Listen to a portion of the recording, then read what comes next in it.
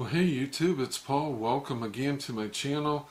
This has been something that's been bugging me for a while. Probably you guys suffer from it too. It's the YouTube comments, and people are being put into spam that really shouldn't be put into spam. I know what's happening is, like, if you're like me, when you're on YouTube, I'd like to leave a comment if I can think of something witty or cool or nice to say, just so somebody will know that I was there. I can't always think of some, so a lot of videos I don't, but I do try to a lot. So I think YouTube, if it sees that you actually are leaving a lot of comments, they automatically tag you as spam, and you get thrown into people's spam filters.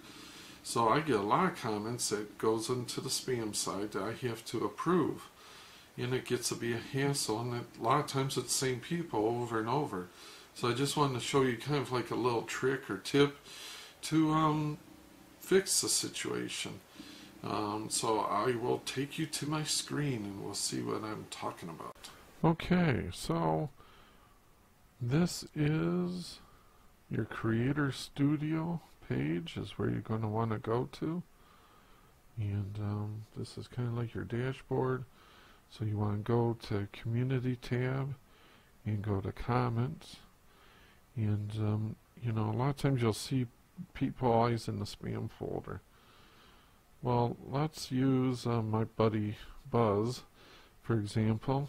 And let's say Buzz was always getting thrown in the spam filter. Well, I like Buzz and I like his comments.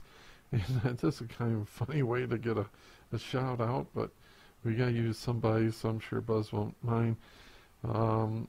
Check out his channel. It's pretty cool. Say he was always getting thrown into the spam filter for whatever reason, but I don't want him in the spam filter. I don't want to have to keep going over there to approve his comment or whatever. So make sure that doesn't happen. I can go over to the flag and click the down arrow. Then you see your choices are report spam, hide this user's comments, or this is what we're looking for, always approve comments from this user. So I click on that, and now from now on he won't be thrown into the spam filter. He should be approved and always coming over here. So I'm not saying you want to do that for every single one of your comments. Maybe you do, you know, but you could go through, like I've been doing that for people. Like if I see them and before I reply to them, I'll just click on that, and that way it ensures that they're not always going to be dumped into the spam filter. So I just thought that was kind of a cool little tip, and that probably not everybody knows about. Maybe you do, but hopefully it'll help. I'm just totally tongue-tied.